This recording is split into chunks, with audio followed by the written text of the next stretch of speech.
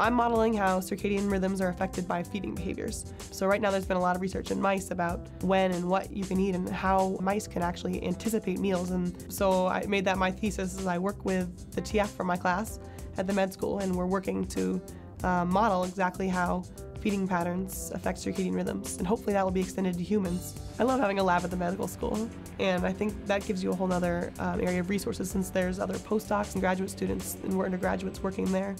So my senior thesis is the beginning parts of a lunar macro 3D printer. The idea is to use the lunar regolith, the lunar dirt that's already on the moon, as a building material to build structures to protect against radiation or little meteorite impacts. So it's been a lot of support from the faculty has helped us take our ideas from just the idea stage to actually trying to build it and thinking that we can actually make it possible. And also it's a lot of the other students that you're here with. Like, you build off of each other. Like, I might not know how to build the robot, but someone over here probably does. So if I have this idea, I can always find somebody to help me kind of make it happen.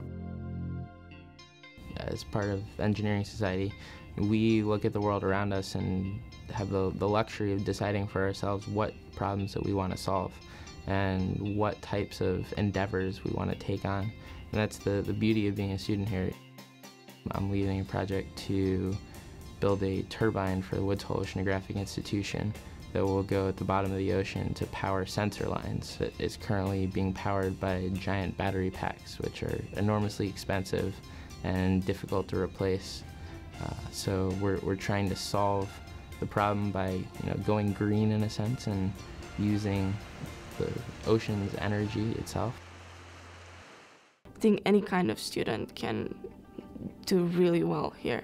You can decide to do research, you can get involved with projects sponsored by companies outside of SEAS, you can do design work, you can focus on economics and do most of your work in other departments.